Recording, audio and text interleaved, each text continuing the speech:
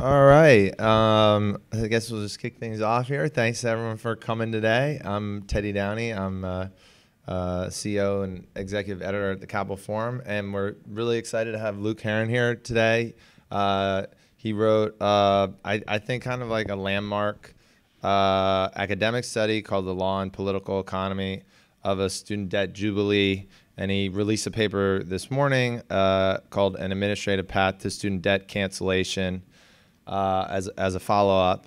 And he's a PhD candidate in law at Yale Law School. He previously served as legal director of the Debt Collective, where he helped design the legal and organizing strategy that pressured the Department of Education to begin to cancel the debts of defrauded for-profit college students. He's worked at the Furman Center on Real Estate and Urban Policy, the CFPB, and the Center for Human Rights and Global Justice. He clerked for the Honorable Rosemary Pooler on the Second Circuit Court of Appeals, and his JD's from New York University School of Law.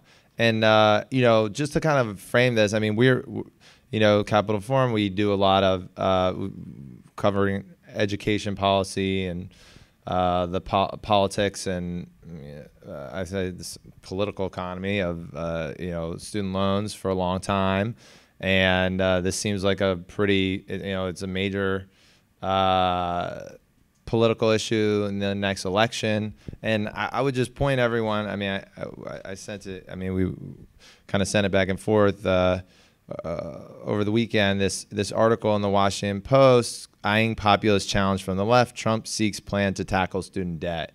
And basically, just an article is Trump is nervous politically that Warren and Sanders have these popular student debt cancellation policies, and he's not doing anything about it and may suffer politically from that.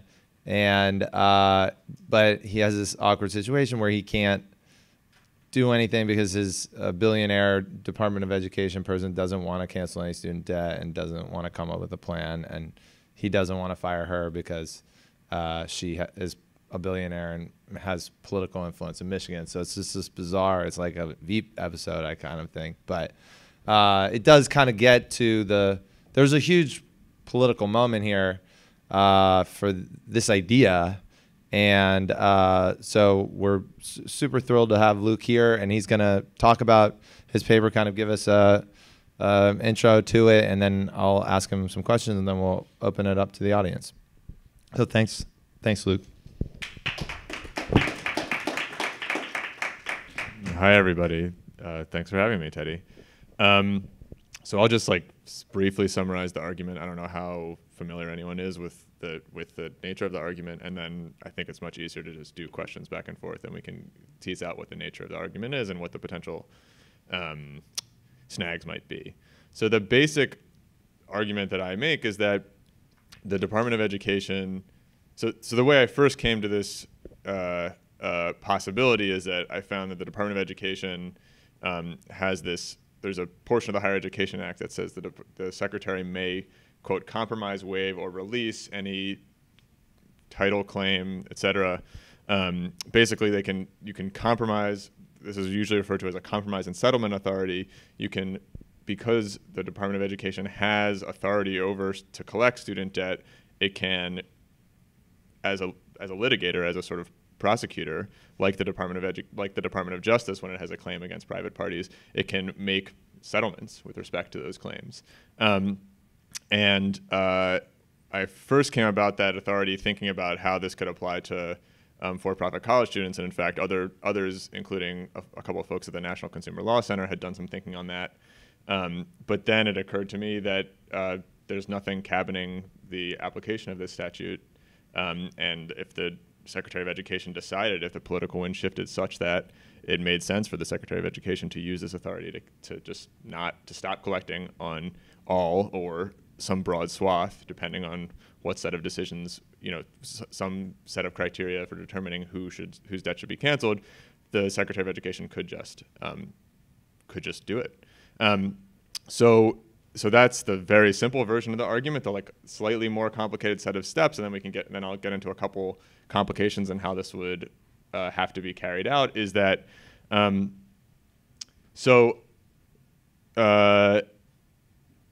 there's not not surprisingly, there's not a lot of court cases determining how much a executive agency, certainly the Department of Education, but any executive agency how far they can go in using compromise and settlement authorities.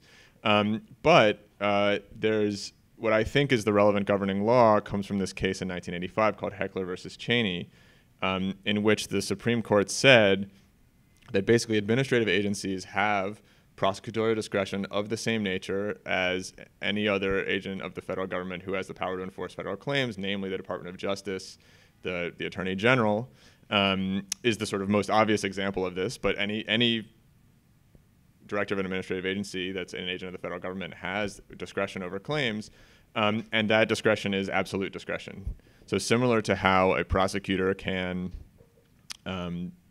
decline to prosecute a crime, can decline to prosecute a civil proceeding against any private party without the court. The court can, in some given circumstances, there might be reasons that a court can review a settlement for some reason or another, a consent order, but decisions not to prosecute are not reviewable by courts, except in the sort of case that there might be some sort of constitutional violation. That is to say that there's like a systematic policy of a prosecutor to not prosecute, racially motivated crimes or something like that. Although it's a very hard case to win.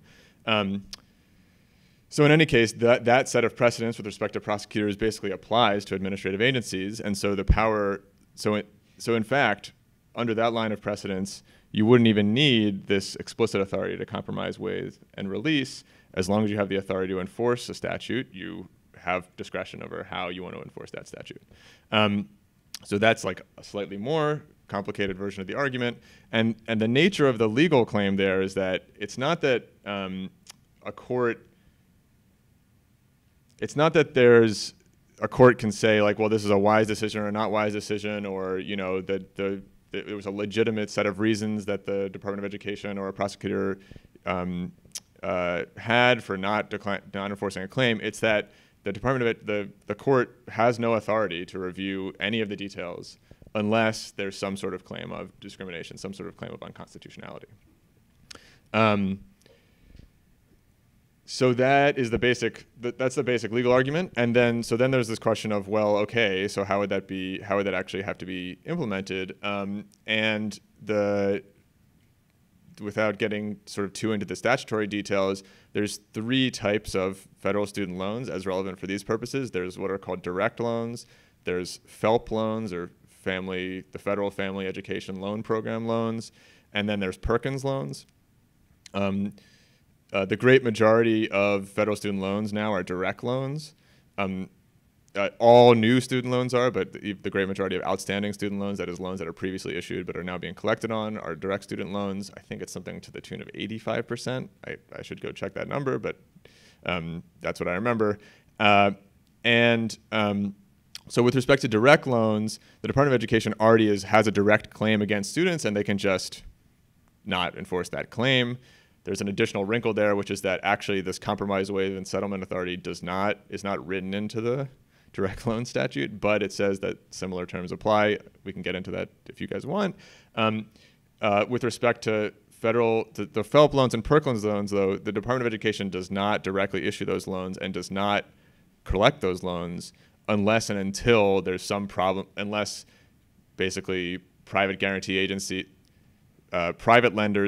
and guarantee agencies who guarantee the private lenders loans have trouble enforcing. But there's other ways for the department to get access to those loans, and so there would be some set of steps that the Department of Education would have to take in order to take possession of these loans that either private lenders or guarantee agencies have possession over. So the department couldn't just say, private lender, you have to not collect on those loans. There would have to be some set of intermediate steps, as far as I can tell. And then similarly for Perkins loans are directly issued by schools themselves. And so either the department would have to take possession of those loans, or the department could facilitate schools stopping to collect those loans. Perkins loans are something like, they're less than 1% of federal student loans, and they're not a big source of revenue. In fact, I think there's a big source of burden for a lot of schools. So I actually think it wouldn't be too hard to convince a lot of schools to stop collecting on those loans as part of a broad program, especially if there was some sort of regulatory favors that came with it, and we could think creatively about what that would be. So that's the basic so that's like what the Department of Education would have to do in order to exercise that authority. And then there's a couple other wrinkles which I'll mention, and then we can talk about what other wrinkles you guys are interested in talking about. So one wrinkle is canceling a lot of student debt would have a big budgetary impact. It would mean not bringing in a lot of money. So there's a bunch of different statutes that pertain to who can make what sort of decisions about the budget. I think basically none of them apply, because most, like, statutory pay-go only applies to statutes, and I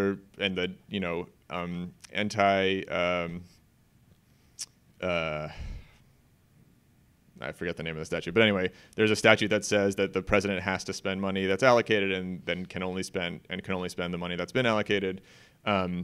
And that I think that doesn't apply for a number of reasons we can talk about. But the one thing that does apply at the budgetary level is what's called administrative pay-go. And I don't know what the different levels of expertise are here, but administrative pay-go is something that was implemented by the Bush administration. It's a totally discretionary thing that the president can decide to implement or not implement. So that should just be, I think it should just be eliminated. But to the extent that it still applies, the Office of Management and Budget would have to be consulted to determine that the amount of debt doesn't count against the baseline in some relevant way. And then finally, the thing that always comes up when you talk about canceling debt is the tax implications, because as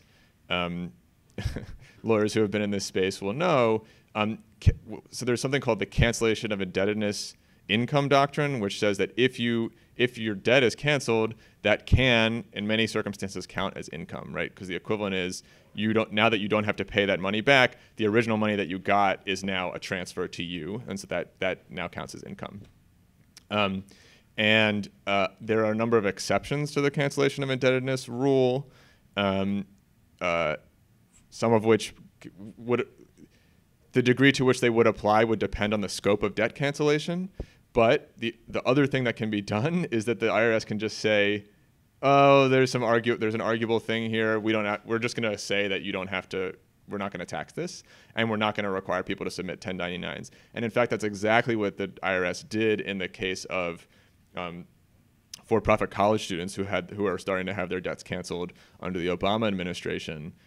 Basically, so my understanding of the inside game of it, and I think this is actually now public information, is that IRS was going to say, no, we're going to require debtors to submit 1099s, and we're going to determine, like, on a case-by-case basis whether they have to pay taxes on debt that has been canceled, right? So in other words, student loans would then turn into debt to the government in another form through tax, and there wouldn't be an installment plan, and there would be you could get a tax lien against you, right? So that'd be very bad. But basically, I think basically Elizabeth Warren convinced Obama not to do that in some sort of dramatic Air Force One confrontation, as I'm told. And the reasoning that the IRS put out there was like, well, there's some reasons that this may or may not be cancellation of indebtedness income, and they didn't really have a reasoning for it. They were just like, well, okay, we're not going to go ahead on this, so go ahead and cancel the debt. So I think something similar could apply in this case.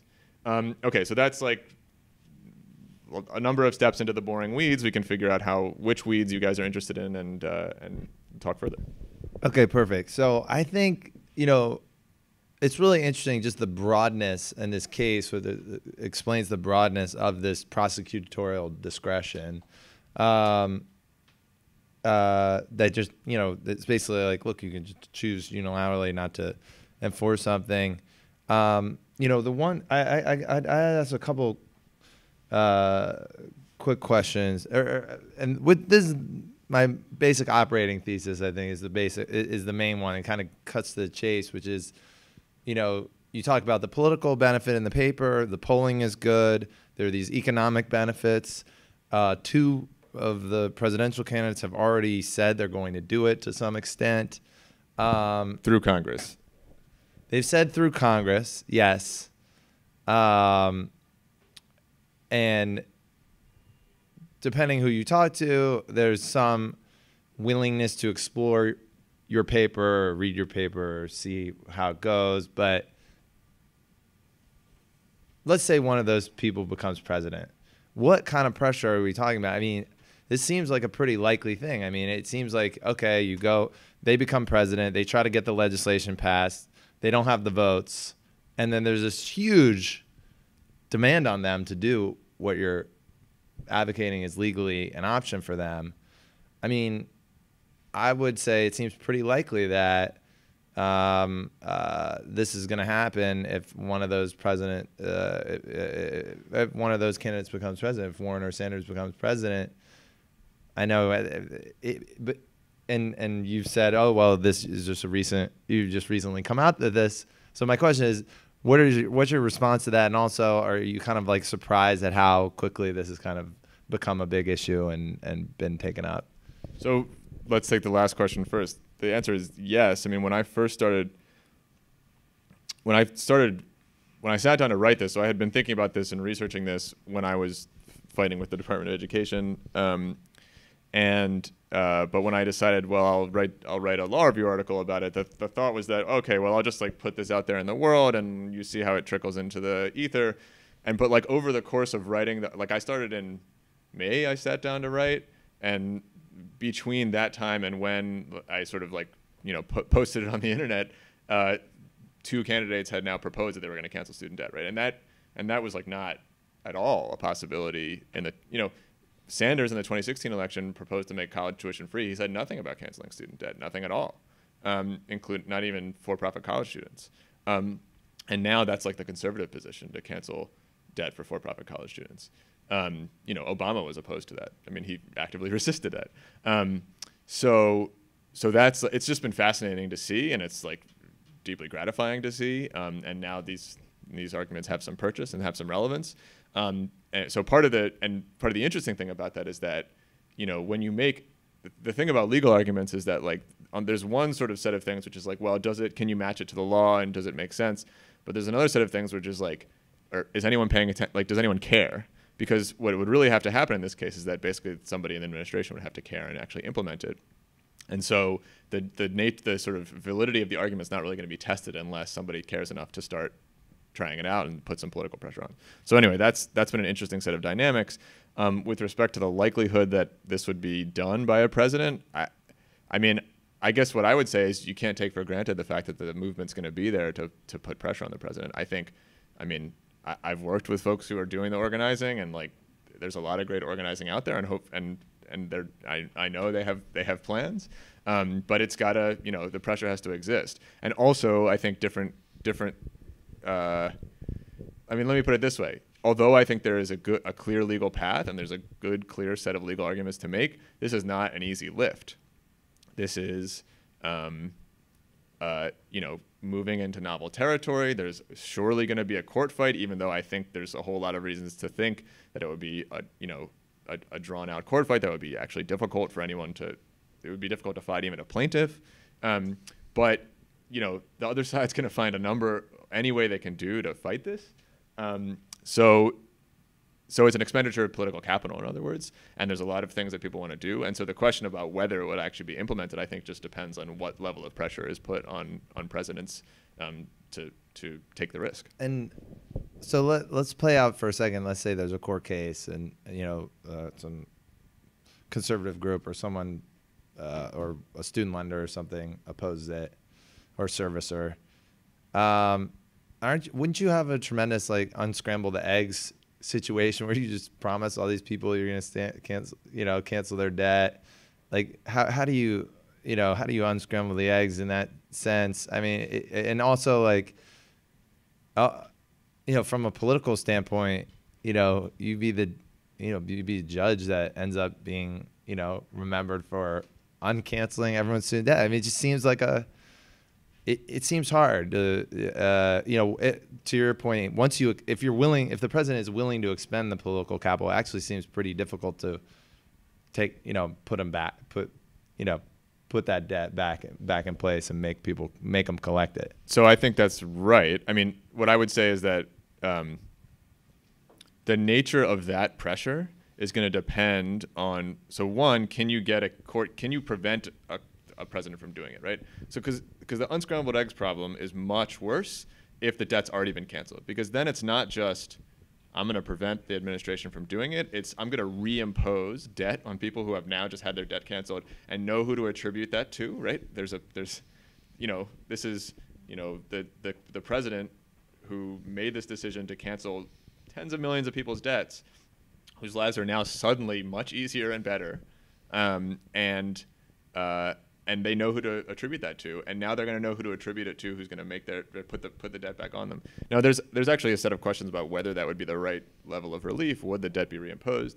And if that's the case, great, take the loss in court and don't reimpose the debt. But so anyway, on the other hand, if somebody could get a court challenge in before all the administrative stuff could get in line to, when it becomes clear that the president's going to do it, but they're still trying to get the FELP loans, and they're still convincing colleges, and they're still, figuring out the tax stuff.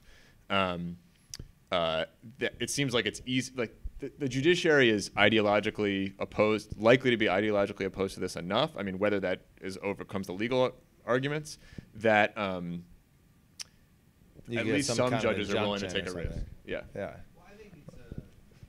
Well, first question here.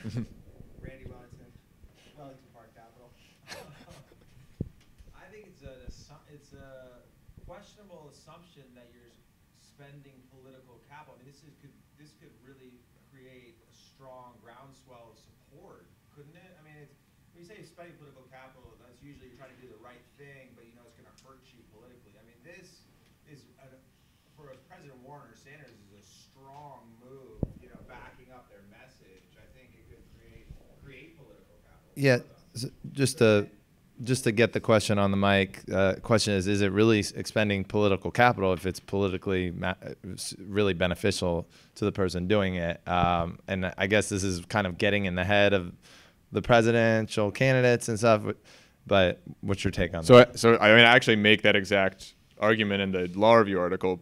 So I guess what I meant by political capital, and I was speaking loosely, is that, I mean, really it takes time and effort, right? So when you have a certain number of things to do, I mean, I guess, obviously you can do multiple things at once, but, coordinating the administrative process to make this happen is going to happen at the same time as coordinating the administrative process to do, to change the healthcare system, to negotiate with drug companies, et cetera, et cetera. To follow up at this point. Yeah, go ahead.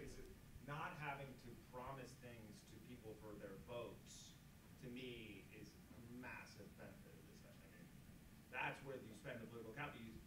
The swing voters in the Senate or whatever, you say, I'll give you, okay, fine, I'll give you this, and you just help me get this passed.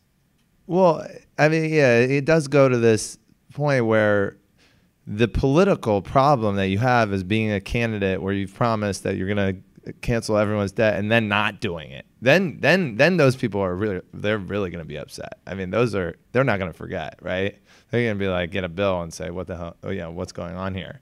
But just to get back to this question, because it's like about feasibility for a second, or just kind of the difficulty in the political capital. I mean, this is one of the very few things, given that it's legally prosecutorial discretion and 85% of it or whatever, a huge percent of it happens. It could happen day one. I'm canceling your student debt. Boom, that's gone. I mean, it's too late, So this is much different than something that does require rulemaking. Although you have in your paper that you could do rulemaking to kind of ease it a little bit in some respects, right? You don't not necessarily need that, but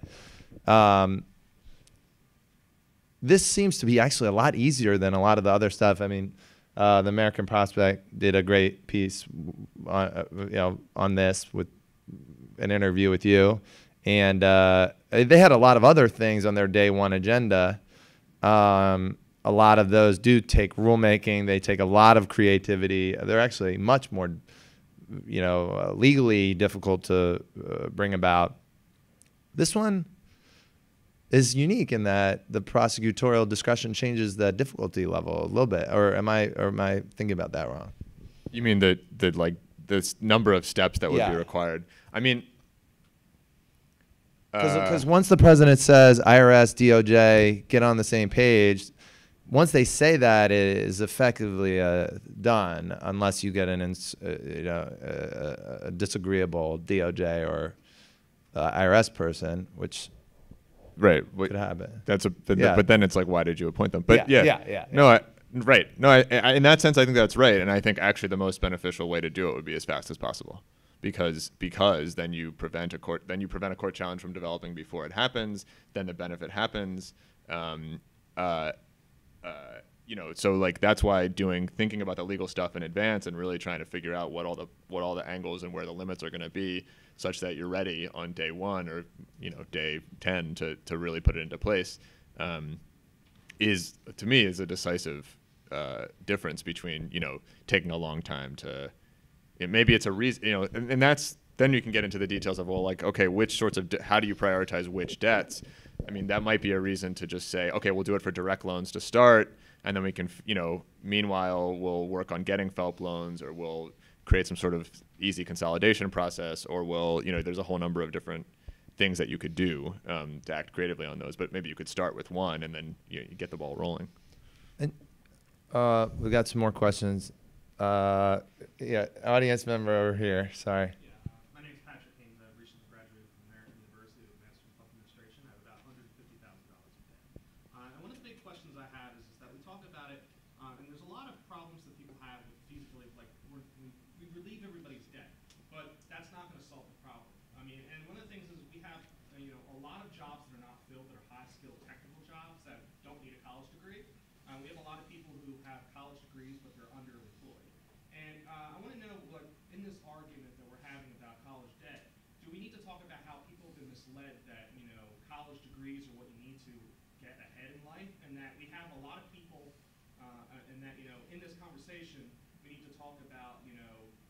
moving our economy away from people thinking that they need a college degree, because there's too many people looking for white-collar jobs and not enough people filling jobs they don't need to go to college, and as a result, they're racking up debt they don't need.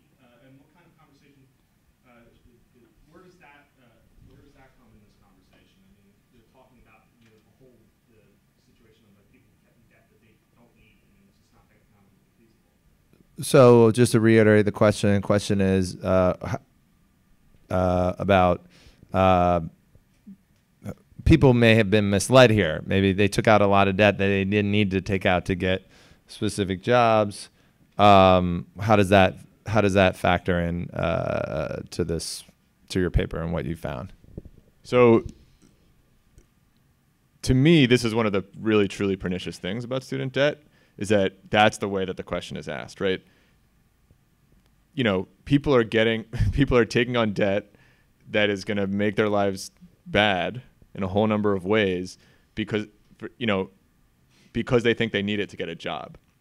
Where to me, and the reason that's pernicious is that what that does is it frames the whole purpose of getting a college degree, the whole purpose of getting an education, as being able to work and make money, and that it goes against a whole number of reasons that you would want to have a higher education system that's easily accessible to people, including training people in critical thinking,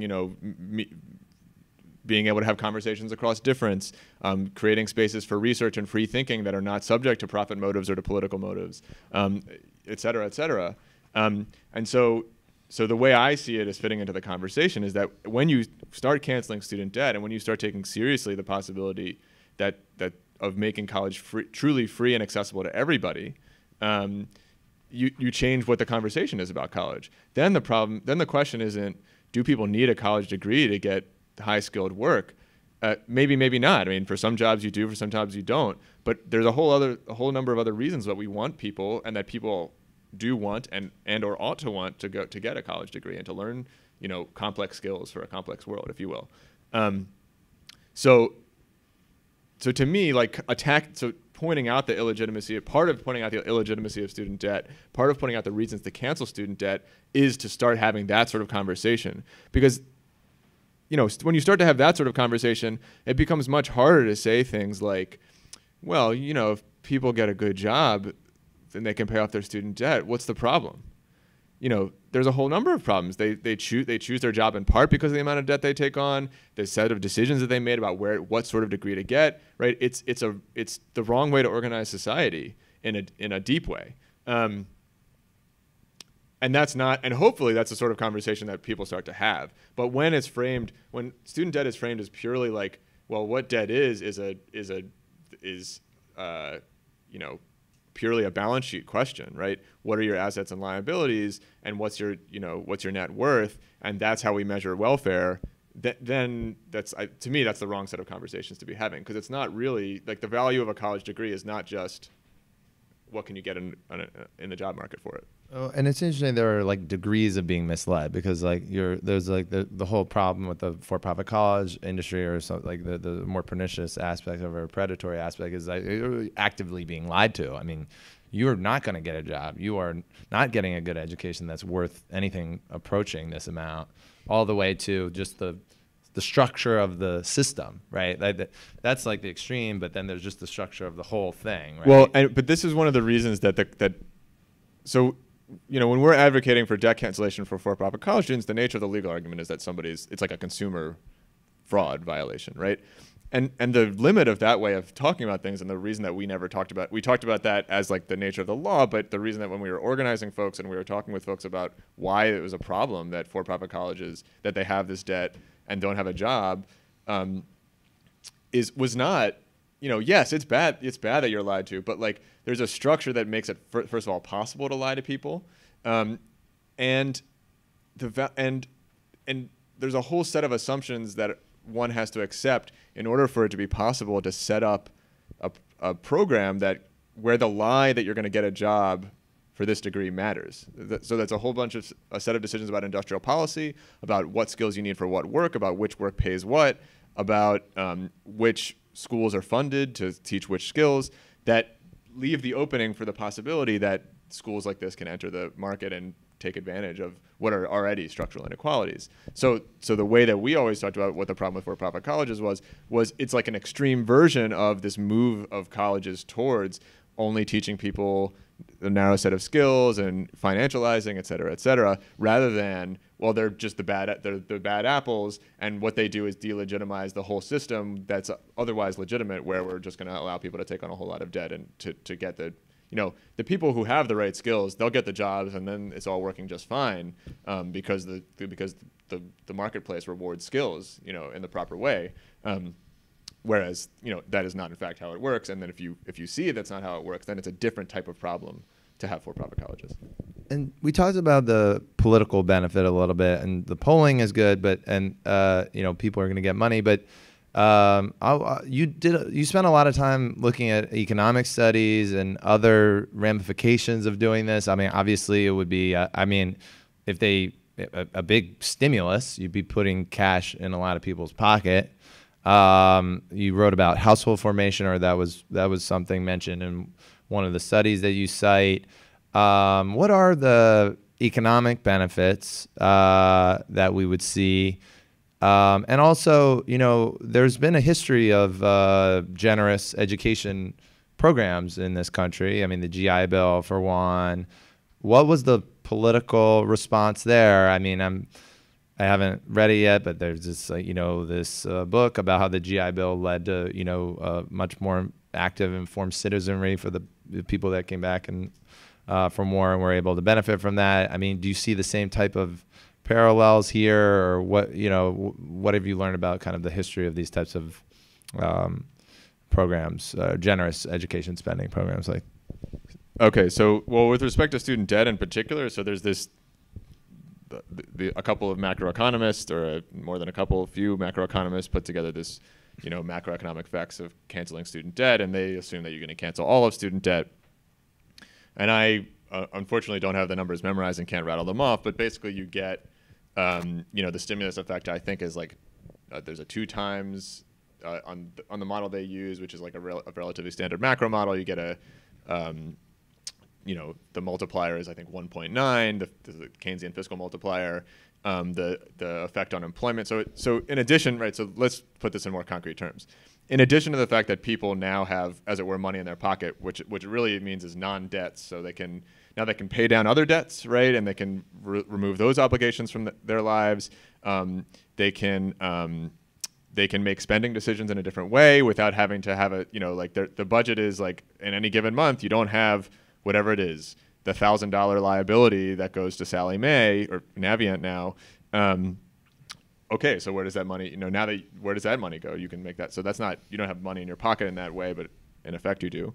And that changes the way people, as you say, people decide. So I can't count on my hands the number of people I've talked to who haven't settled down because they have debt, because they don't want to burden other people with that. They don't have kids. They don't, right? So there's a whole number of set of questions about people being able to make decisions about their own lives that's not now being affected by student debt. So those are like direct, and you can trace that, right? People's families help them finance higher education, and now that student debt is canceled, maybe they can pay back their family members, and that helps their family. And also, maybe they had co-signers, and now the co-signers don't have to be worried, and maybe because they had student debt, they're living with their parents, and now they can, so there's a whole lot, you can sort of trace that out within a family and within friend networks and within neighborhoods.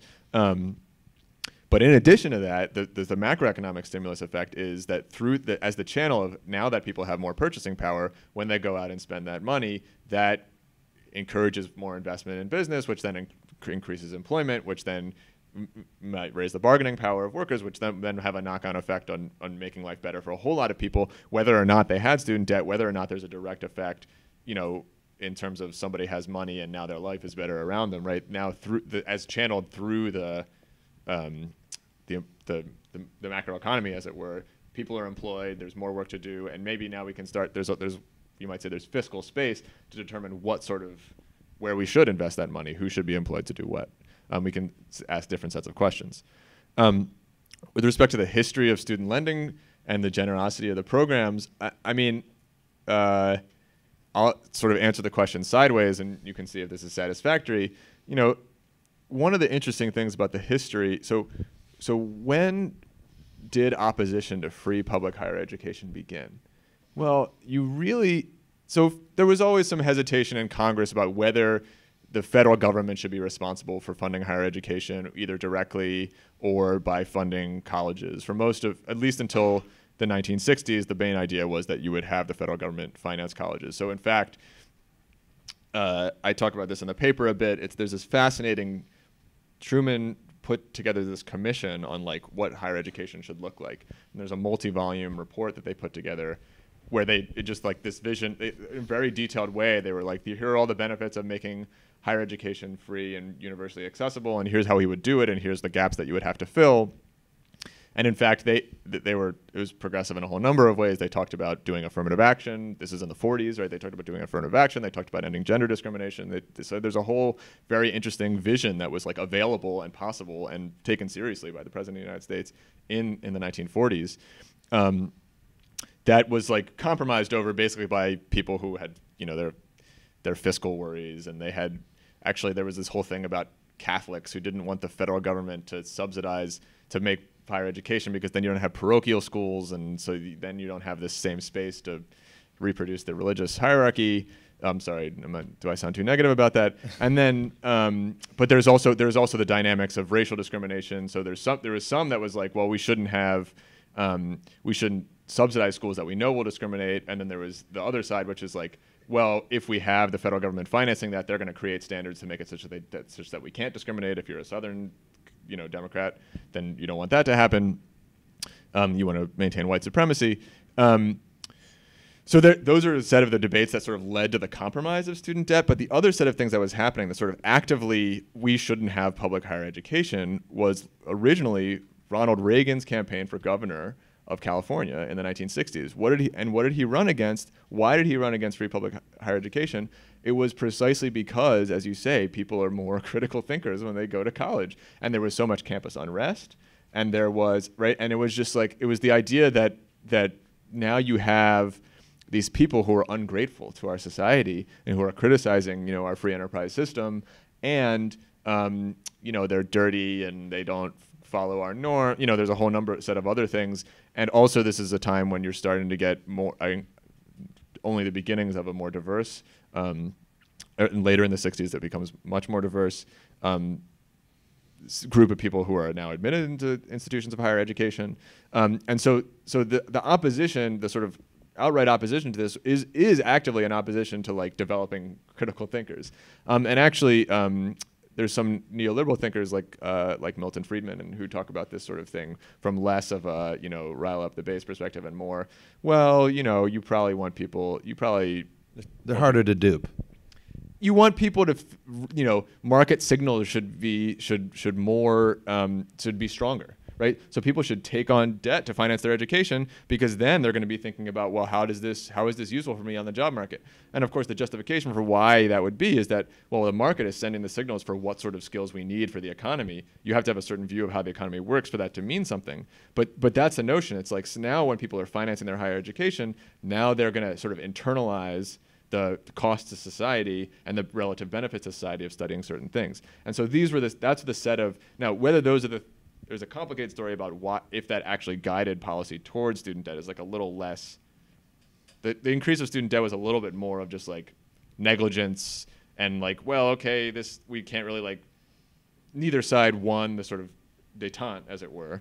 But as student debt became more entrenched in society, these ways of thinking about about the role of higher education in life and conservatism in general became more prominent. So in the 90s, when student debt really, really starts to take off, this notion of the natural, like student debt as sort of natural part of life suddenly becomes part of the conversation. Just people start talking about college as an investment, in part because they have student, it sort of acts exactly as Friedman predicts. That kind of gets me to the question of, is this a unique political moment for this, in that most people who engage in politics, I mean, they're disillusioned because like nothing good comes of it, right? They experience a Democrat or Republican, their healthcare costs go up, their jobs are worse, their pay is stagnant, their debt is increased. I mean, you don't see very many things that are good happening to you as a result of a political process, and this would be ostensibly one that would be,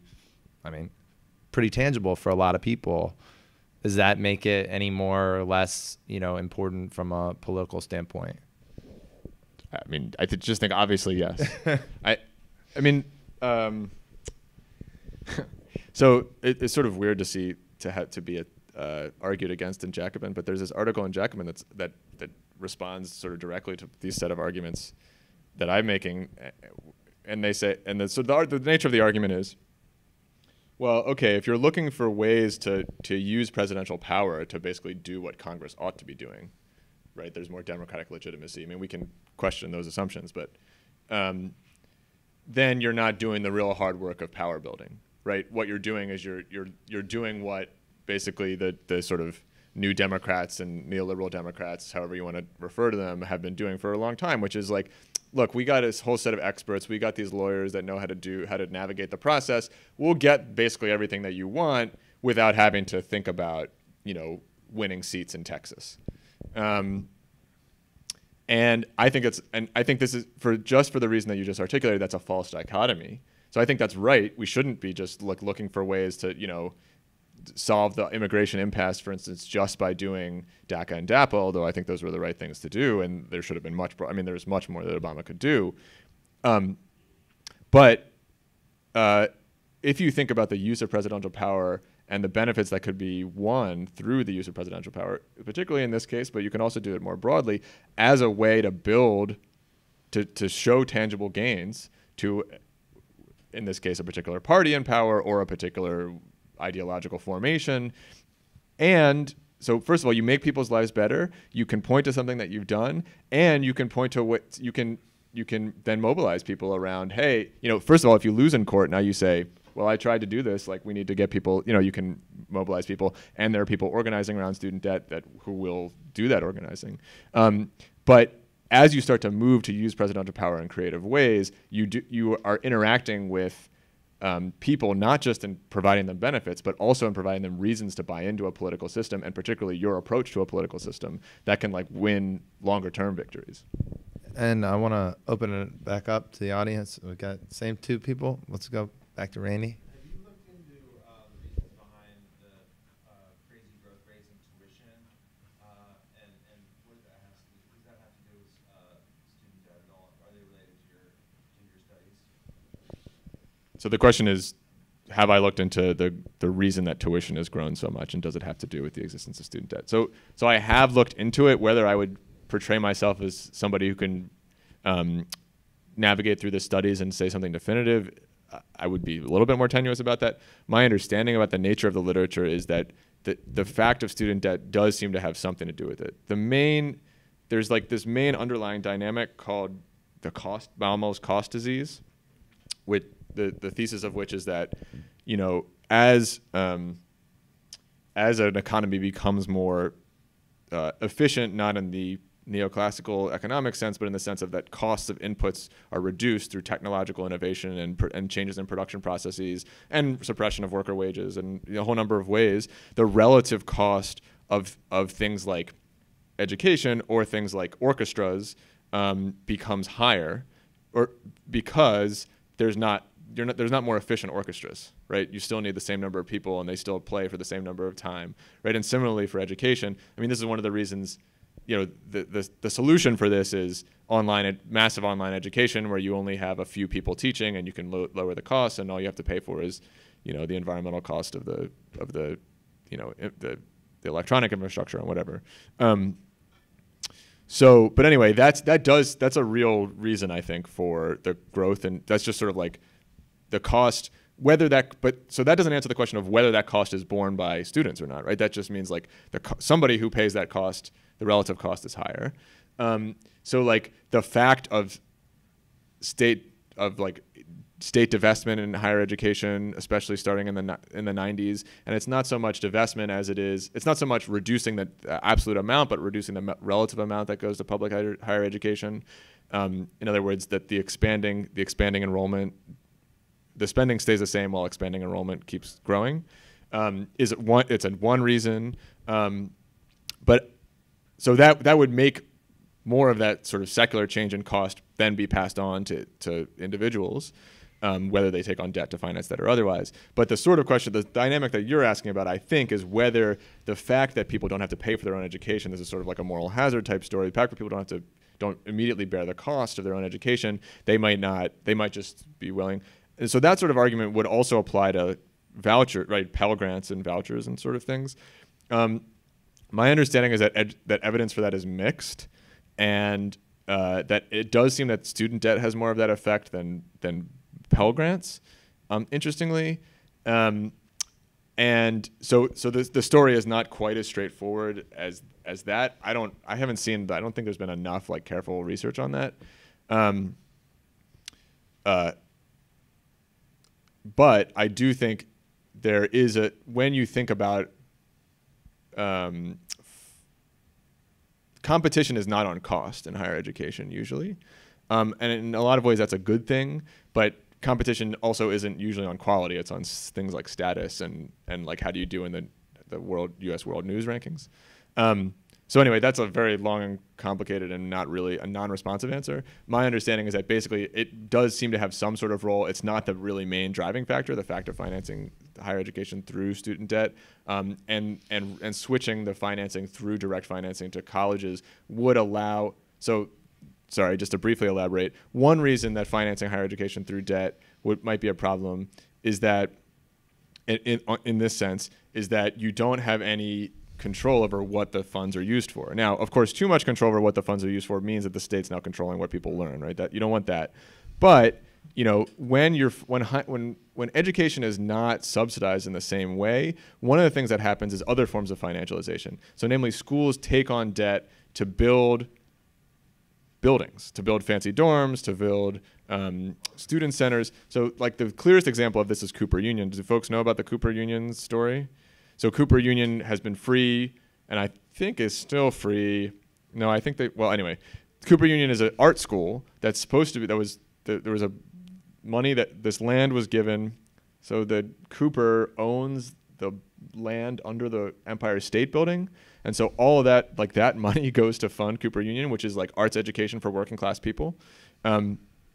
And what Cooper Union did was they basically like took on a bunch of debt to finance a new student center that nobody wanted, but the new dean decided to do it, in part for vanity reasons, in part because somebody on the board of people can make money off of it. And so that's a way that then suddenly now the question of free tuition in Cooper Union is in question, right? And there's a whole lot of protest around that, and I can't remember what the current equilibrium is. But writ large, If you don't, so Cooper Union is a place that was free, right? And in part, that's like Cooper Union experienced the effects of what's going on elsewhere. But if you have a space where you have to figure out how to finance college, including through student debt, where you have to go to donors for money, where you have to find financing for buildings, because people are only going to finance things that are sort of capital expenditures in the sense that you can show returns, right? You're not going to really finance a professorship, right? You're not going to take out a loan to finance a new chair. Changes the way that administration works, such that the cost that is passed on to then individual students is more. Right? So that's like a somewhat less direct story for why student debt might have that effect. There are also a lot of there are a lot of people. I mean, it's a lot of employees with healthcare benefits, and there's a bit of a mirroring of, all those healthcare costs go up for all those workers, and the cost of the whole thing goes up. I mean, that doesn't explain all of it, but that's I think part of the story, at least from some of the stuff that I've looked at. But just to stay on this for a second, which is like the whole system and the whole structure, and you're getting at the core of it, or you're getting at this one, side effect, which is that people end up with a lot of student debt. Now, let's say day one, new president, we're canceling it all, or I'm canceling $50,000 of everyone's debt. What does that do to the system? I mean, does that cause everyone to have to come to the table and go back to this Truman conversation, or at least have some kind of debate about what do we want? What is this system going to look like? Because it seems a little untenable that people just go to college and then, they take out a bunch of debt and then they wait until it gets forgiven, right? I mean, I know multinational corporations do that with their taxes, but yeah. I mean, it would be a wasted opportunity if that weren't the way, and that depends on how it's done, right? I mean, there's a number of different ways to do this, but there's certainly nothing to prevent the next president from doing another Truman Commission, appointing a bunch of people to say, what should we do for higher education? Like, let's come up with some creative ideas, and let's have a big report, and let's bring representatives from multiple parts of society, and do the thing. That could be paired with canceling student debt. I mean, one of the things, I don't want to make too many detailed sort of institutional predictions of what would happen, but I think one sort of clear thing that would happen is that it just changes the status quo immediately, such that the legitimation of the status quo, legitimating the previous regime, becomes much more difficult because it's not the current regime. And so the question of okay, now that we've canceled student debt and all these people's lives are obviously better, okay, how do we make more of that, and how do we deal with the fallout of this, which is not, how do we deal with the fact that people aren't going to college anymore? Clearly, that wouldn't be the outcome, right? People are going to college with a different set of expectations and a different notion of what it means. To me, that's exactly the sort of thing that you should be channeling. Now we're opening up a set of questions. It's hard. I think you can open up that set of questions, but it's harder to open up that set of questions if you don't change the status quo, at least in some way, right? Canceling all student debt would be a big way, right? But good. And we got some more questions. We got three more. 1, 2, 3. Back to your point about, what Teddy started with is, if I'm a private institution, I'm not going to lend any more money if I'm not going to be able to collect on that debt. So the students who get the one-time cancellation have a great windfall, but from there, that doesn't do anything to lower tuition. So I guess what the other people have said is, if you're really treating the symptoms and not really the causes, and until you treat the cause, you're just going to be putting Band-Aids on this approach. Well, who wouldn't lend? Private institution, if I can't collect on the student debt or... But these are direct loans from the government. I mean, so some existing loans are in the hands of private lenders. So it's, first of all, there is this whole private student debt, but that's actually a pretty small. That's 5% of outstanding student debt. But that wouldn't they couldn't. No, they couldn't do that. The proposal says you can't actually address private student loans. Sorry. Not through this mechanism, right?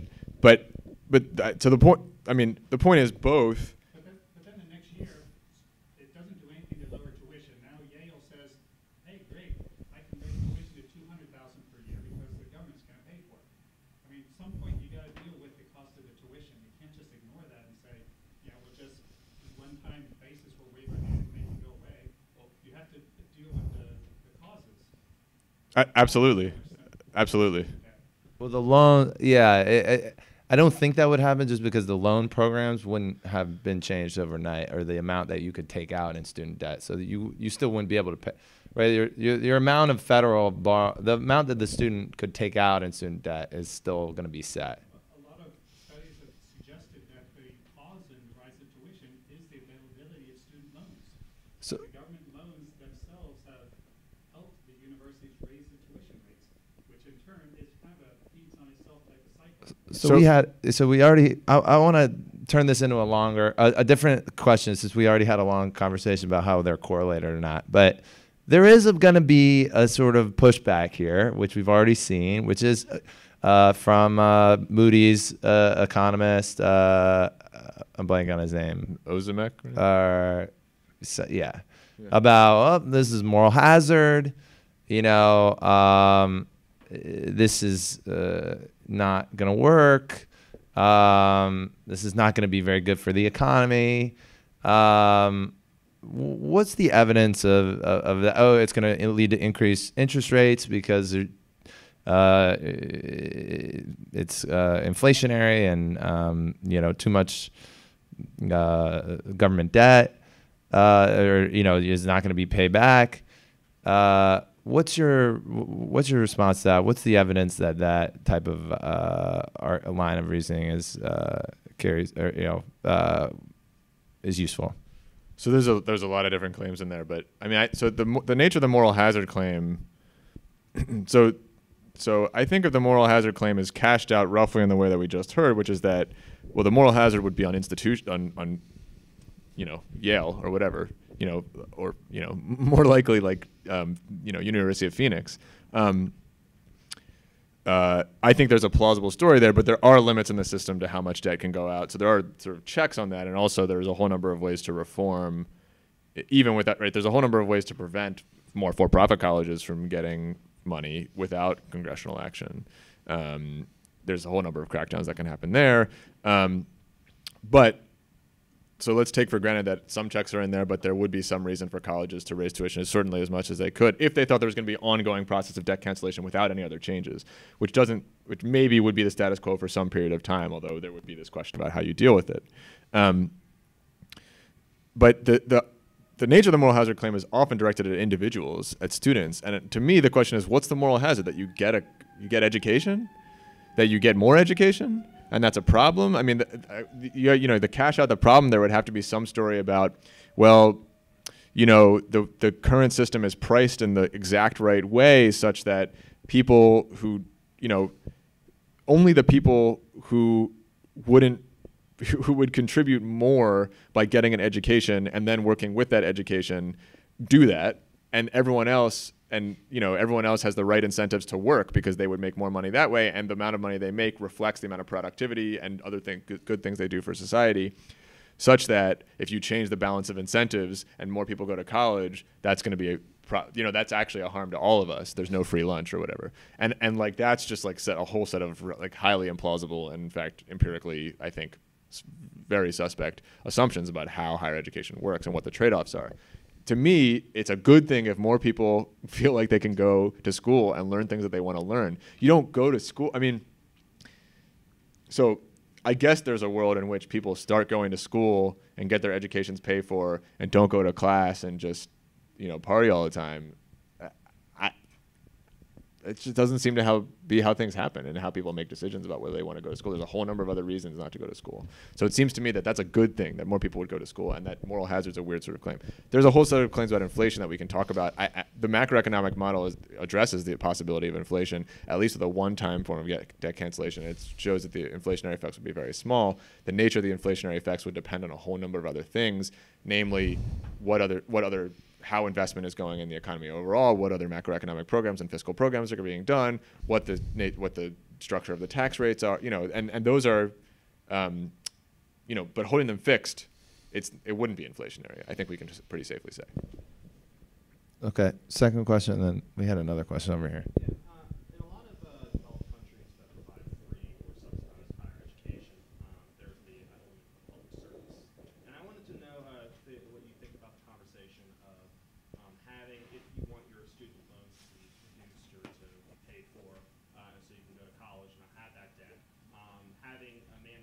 1 to 2 years of public service, whether that be military, Peace Corps, volunteering. That I've heard about that as a possible way to provide economic and other utility.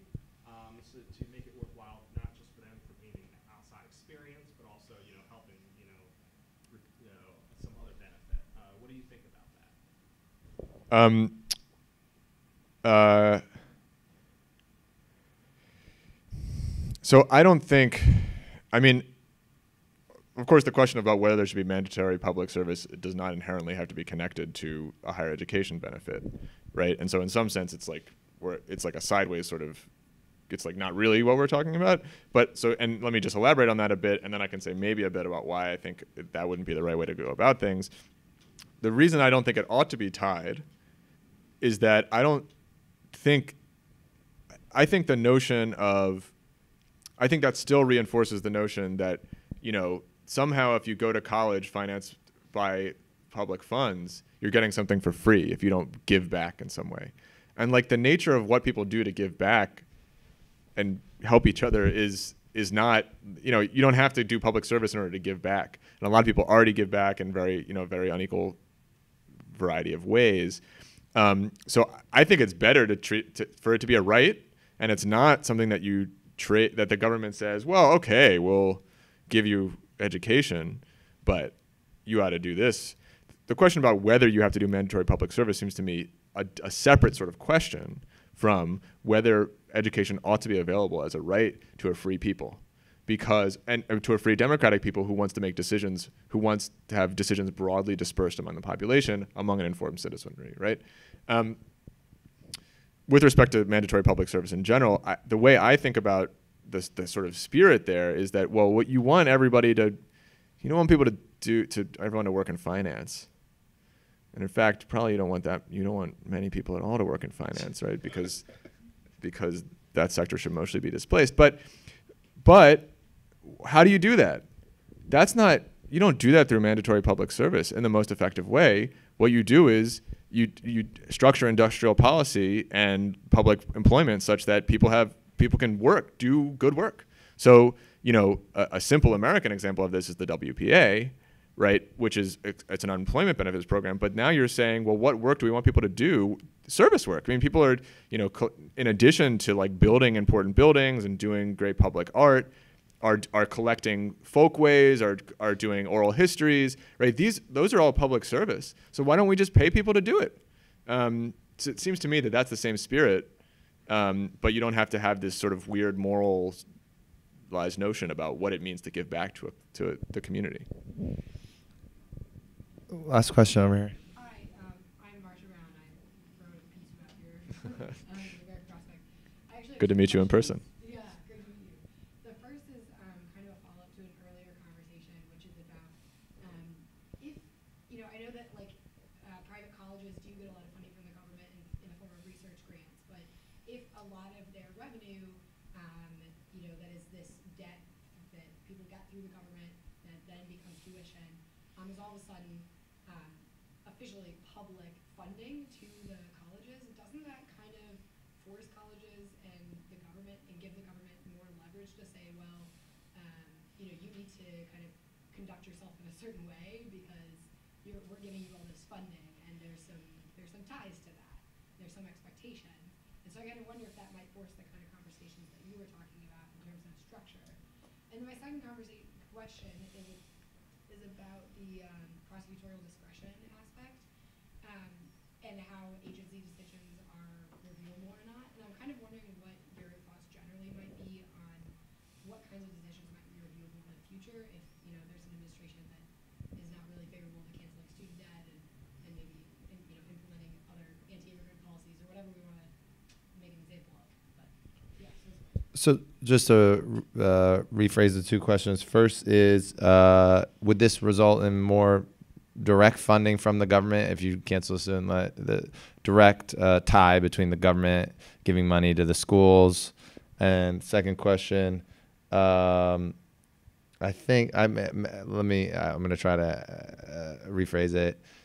If this gets challenged in court, what other kinds of impact would it have in terms of making other kind of prosecutorial discretion reviewable? Or is Yeah, that, so the is way I that- understood is the that question right? was, would there be perverse consequences of setting a precedent where an agency can start to use prosecutorial discretion to do relatively broad shifts in policy? Oh, okay. And what other agencies could suddenly do that? Yeah, and I actually throw in, we do a lot on antitrust, which has a lot as where like I think some of the biggest prosecutorial discretion gets used. I mean, maybe that's relevant. I don't know.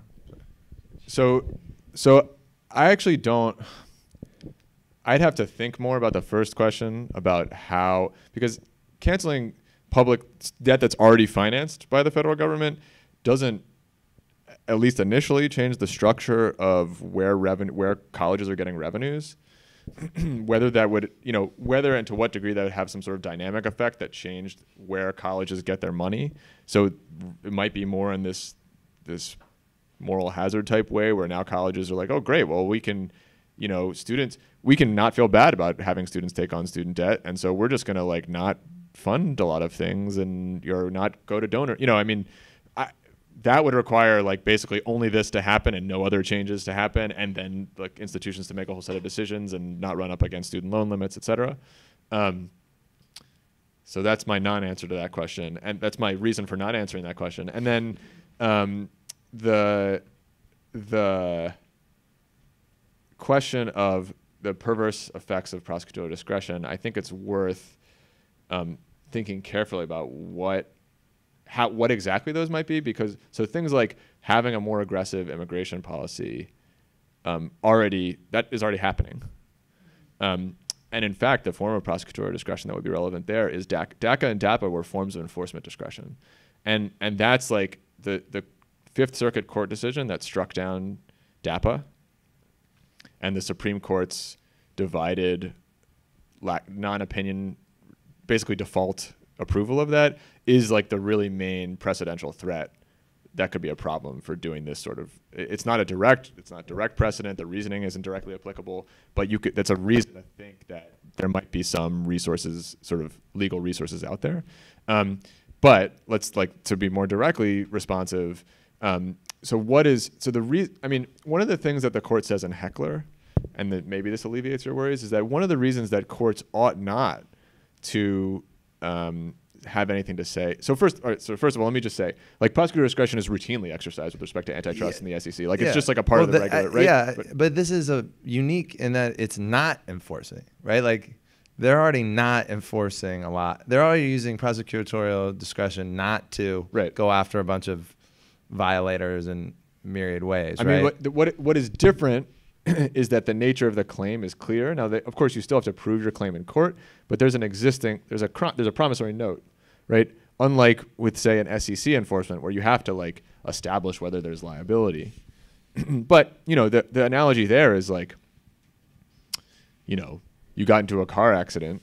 I think maybe I used this example with you, Marcia. You get into a car accident. Okay, are you going to sue the person? Are you going to bring a tort suit against the person? Well, do you have a claim or not is still not determined, right? But you make a set. So that's the sort of equivalent, an agency equivalent version of that, which I don't think is legally relevant. We can talk about it more. But is there a difference between having the explicit claim, and let's say the SEC, there's just clear evidence that a company is channel stuffing or doing something that's clearly illegal under the SEC laws. So this is like what is too big to jail? Yeah, or anything. That's what it is. It already happens, and big businesses already take advantage of it all the time, and it's just like as part of everyday life.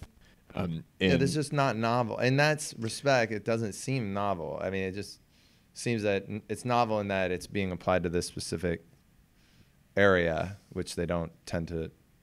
I mean, right, and it undermines. I mean, depending on how broadly it's done, it undermines the whole program, right? And so there's a set of like an affirmative benefit that's being provided that like now the nature of the benefit changes. But what I'm saying is like it requires a little bit more work to think about what the perverse possibilities are, like non-enforcement of environmental laws, right? Non-enforcement of you know,